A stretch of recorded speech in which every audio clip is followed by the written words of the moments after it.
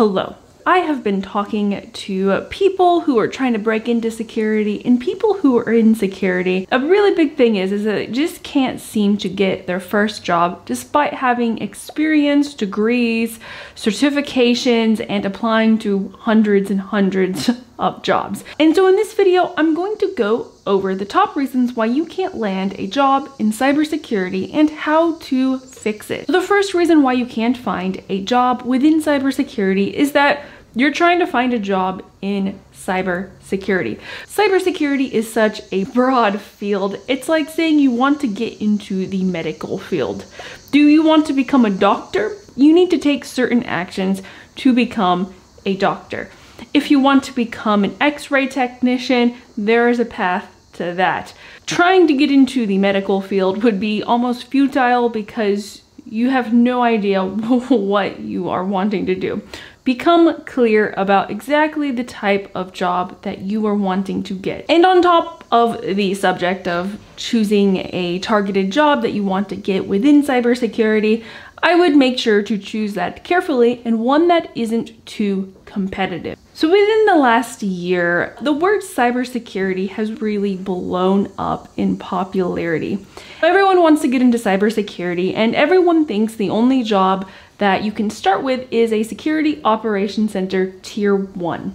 The thing is that everybody knows about that job and everybody is going after that one specific job. Within the last 2 years, pay for that job has rapidly decreased and the number of applicants have shot through the roof. From experience, I can tell you that there are no recruiters reaching out to me to become a security operations center analyst. Not one of them, or incident responder, or any of that. Most of them reach out to me for number 1, cloud security, number 2, application security. And to further my point, I actually went on LinkedIn and then found these 2 job descriptions. One is for a junior SOC analyst, and it was posted a week ago. Pays about $45,000 to $65,000. And is in Virginia and has over 400 applicants literally within a week. Whereas if we go over to this application security specialist job in Chicago, you're gonna notice that it's entry level. It was also posted a week ago, but there is only 29 applicants. It also pays way more than a security operations center analyst. Why is that? Why is this higher paying, lower competition job that has less applicants? Why is that? It's because everyone is doing the same thing. Everyone is going through hack the box and then getting a SOC analyst or hack the box labs and then applying to hundreds of SOC analyst jobs where no one ever really talks about application security. So no one really is going after that much. So make sure to do your research and choose one that is related to your current industry, making it easier for you to switch, but also that doesn't have an insane amount of competition. The second reason why you can't get a cybersecurity job is bad positioning. Now, what do I mean by bad positioning? How you're presenting yourself to employers and what message you're sending them. For instance, this could be a resume, your LinkedIn, your online brand. It could be a number of things, but you want to make sure you're positioning yourself as someone who is an expert in the field and can get things done. To go into the resume example, I'll actually use 2 of my resumes to show you the difference of the resume that got me $50,000 to $60,000 jobs versus the resume that gets me jobs for $130,000 remote plus jobs in the Midwest, which is like $200,000 in Seattle. So let's look at my 6-figure cybersecurity resume that nets me tons of interviews and gets recruiters reaching out to me insanely. Now, as you can notice, everything is targeted for a security engineer position. That is key and number 1 rule. Your resume must be targeted towards a position that you want to get, not this general cybersecurity resume trying to keyword stuff things to get past the applicant tracking system. None of that. The second thing you're going to notice is I only speak of what I contributed and what I accomplished. I didn't really put down my day-to-day tasks and routine tasks because anyone can really honestly do that, and then people really hiring managers want people who can get things done. So showing what you achieved at that in a quantifiable way would be very beneficial. The third thing is I didn't really include anything that wasn't relevant for that job. So I have help desk experience, but I didn't say I answered phones and did tickets underneath an IT support specialist. I only chose the security related tasks that I did in those jobs, even way back at the beginning. So how you frame things that you've done is also really important. Now, the next one, look at my early career, 5 years, mid-tier type of resume, and you're going to notice an entirely different story. Number one, all of the bullet points are just things that I did day to day and not really what I accomplished or how I progressed. Number two, I tried to keyword stuff it and it looks really bad, so the formatting is really bad.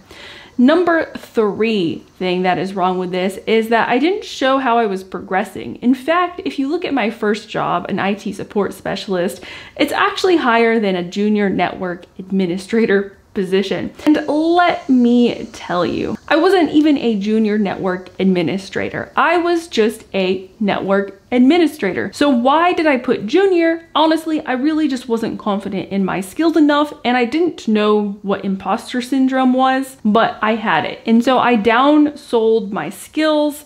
In the resume, I remember a recruiter going and looking at this specific resume and saying, it looks like you're still an entry-level person. I had been in the field for 5 years. I also had degrees and I had certifications, I had technical experience, yet I was still getting these callbacks for an IT support specialist. Yeah, so don't be me and make sure you showcase your skills in a really good way, because it does matter and it's your first impression, which is very lasting, and it does determine where you end up. The next reason why you can't land a job in cybersecurity, despite you going through all of these courses and certifications and degrees, is that you're listening to the wrong person for advice. You always have to take in consideration the background of the person talking to you. Every country is different. I specifically only know about the United States. I may not be the best person to listen to if you are in a different country that is not the United States. Also, I started out in IT support. That is, I know how to change your career and upskill into cybersecurity. There's no cookie cutter advice that applies to everyone, and so depending on your background is really going to depend on. For instance, if you are an IT support person and you're trying to upskill into cybersecurity, I honestly wouldn't recommend becoming a security operations center analyst. That is going from one black hole to another black hole, right? So I would suggest maybe going for an engineer position or learning a high demand skill like application security or cloud security or even GRC, something of that sort, as there's a lot of competition to become a SOC analyst. The next reason why you probably can't get a job in cybersecurity is that you lack experience, therefore you can't pass those scenario-based interview questions. So if you've been just studying for certifications and degrees, I feel for you. I was there for years. The thing is, when you go to actually apply that knowledge to solving problems, it's not really the best way. And that is honestly, this kind of changed my mind when I read the book, The Unschooled Mind, where it went into a case where they did a research on honor students in a physics college, but they noticed when those honors physics college students went out into the real world, they actually couldn't solve any problems that were a slight difference than what they saw in their lab. And that is what I see happening to a lot of people going through these certifications, these degrees, these hack the box labs.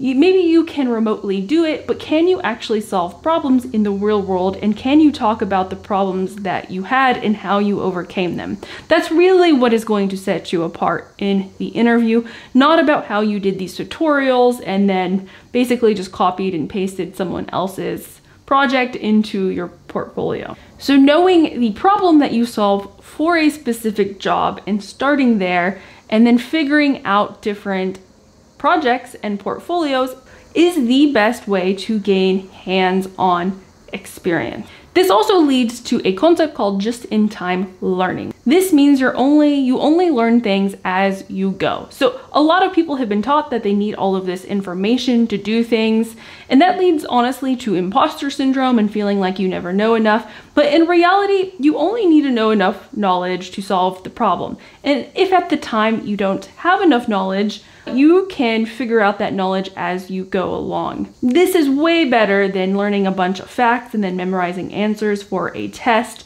and then taking that test. ChatGPT has literally replaced a degree and all of that. The next reason you might not be getting a cybersecurity position is that you're not qualified for the positions you're applying to. This may seem like common sense, but you 100% need to be qualified for that job, at least a little bit. Doing hack the box labs or taking a certification isn't going to qualify you for a job. So what is going to qualify you for these cybersecurity jobs, you may be wondering? That is creating an online portfolio and an online brand showcasing how you have the specific skills for your targeted cybersecurity job. Not the specific skills just to work in cybersecurity, as that is extremely broad. I repeat, skills you need for that specific job. It will, that way when you go, for instance, if you want to become an IT auditor, that is actually really broad. Maybe you want to become an IT auditor for the Department of Defense. In that case, you should learn what STIGs are, and then you should actually go and maybe create a lab and then a vulnerable lab for a SQL server, and then go through DISA STIGs and see if they are compliant or not, and then do some type of portfolio project showing how you are qualified for that and went through it, and make sure to include all of the struggles that you had while going through that project. On top of that, back to the resume and LinkedIn, make sure your resume reflects how you're qualified for that specific job. So I know I was probably qualified for much higher paying jobs than what I was selling myself on, but because I wasn't positioning myself in front of employers as someone who is like that, I got passed up on a lot of opportunities. This being said, there's no like official accepted universal bar that everyone can climb through to get into cybersecurity. So how do you define qualified? That is actually really hard, and you're gonna have to probably jump through tons of different various hoops depending on the industry. So if you want to work for the Department of Defense, they absolutely require you to have a CompTIA Security Plus. If you want to work, say, for a financial industry, they usually require you to have a degree or certification of some sort. Now, if you're going to go and you are going to go work at a startup, they're usually pretty lenient on having a degree or certifications. So you could actually just bypass all of that. So it just depends on the industry and also the size of the company. Remember, large bureaucratic organizations always love to see degrees and certifications. It is a way to weed out of the hundreds and hundreds of applicants that they get every day. The next reason is that you live in a weak tech sector or you're in an over-competitive area. Now, when I lived in this Seattle area, there's an insane amount of tech jobs. But along with that is there's an insane amount of tech talent and really smart people. Not to say that other areas aren't really smart, right? But there's just a high concentration of them because those are tech hubs, right? But what I found is that there are places in the country that have a high amount of cybersecurity jobs with a little bit less competition, making it way easier to not only find a job, but advance in your career and also get paid as much or if not more than you would in those really expensive coast areas. I moved to Ohio and I actually got paid more here than I did in Seattle. And then on top of that, there are more opportunities here than in Seattle, Washington. Also, I noticed like Pittsburgh, Pennsylvania, and Philadelphia also have an insane amount of like demand for cybersecurity positions. Now, you might be iffy about moving to the Midwest, and I don't blame you, but honestly, I prefer it. It's a way less pretentious, and the cost of living is way less. And so before moving, honestly, all I did when trying to gauge how many cybersecurity jobs are at a place is I just changed the location on my LinkedIn profile, and I see if recruiters are starting to reach out to me more. So before moving, you can do a test to see how much that demand is. This will of course vary on your LinkedIn profile, so make sure that is positioning yourself in the correct way.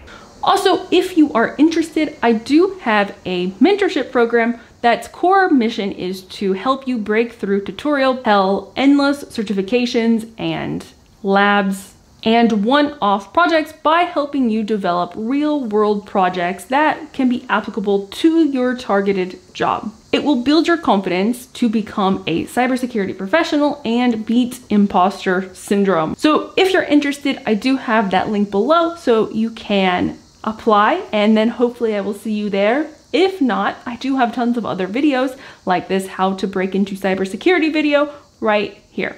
And yeah, and I will see you in the next video. Bye.